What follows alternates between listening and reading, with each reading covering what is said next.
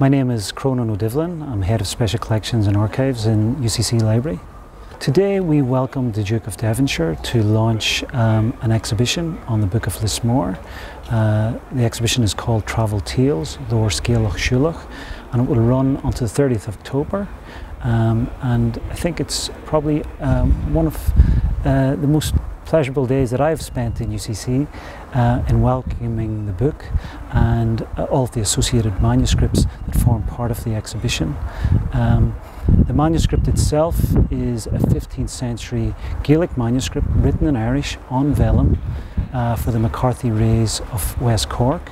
It was written, we think, for Finian McCarthy and his wife Cóitlín, and it's composed of religious texts and secular texts, including some of the most important texts from the Irish tradition, for example, the Lives of the Saints and Agalú na Seanarach. It also includes many Finiach tales, and all of these elements of the book are very much part of Munster heritage and tradition, and therefore it's a very historic day for Cork, for the university, but also for all of the people of Munster.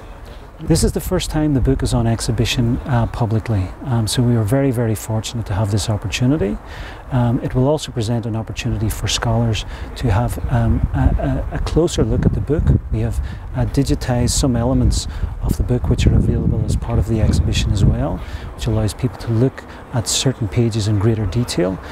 We've also brought together manuscripts from other institutions, copies of the manuscript, copies of the Book of Lismore that were transcribed in the 19th century, and one manuscript that was perhaps linked with the Book of Lismore from the 18th century.